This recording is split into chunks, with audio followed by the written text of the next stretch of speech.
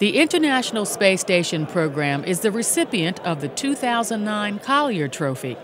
The award is considered aviation's highest honor and is bestowed by the country's oldest national aviation organization, the National Aeronautic Association.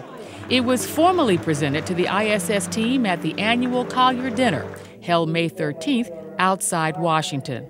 The ISS was recognized not only for its design, development, and assembly of the world's largest spacecraft, but also for the complex's pioneering discoveries and progressive international cooperation.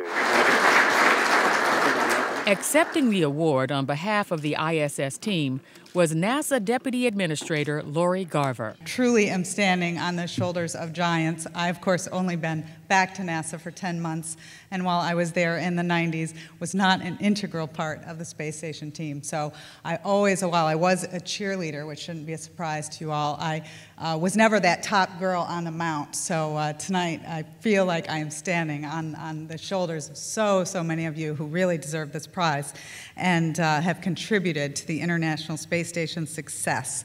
So many of you in the room tonight have made this possible for NASA, and it is really your award. The Collier Trophy is awarded annually, quote, for the greatest achievement in aeronautics or astronautics in America with respect to improving the performance, efficiency, and safety of air or space vehicles, the value of which has been thoroughly demonstrated by actual use during the preceding year, end quote.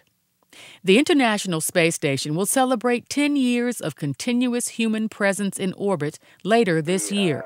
The station is a joint effort between NASA and the space agencies of Russia, Canada, Europe, and Japan.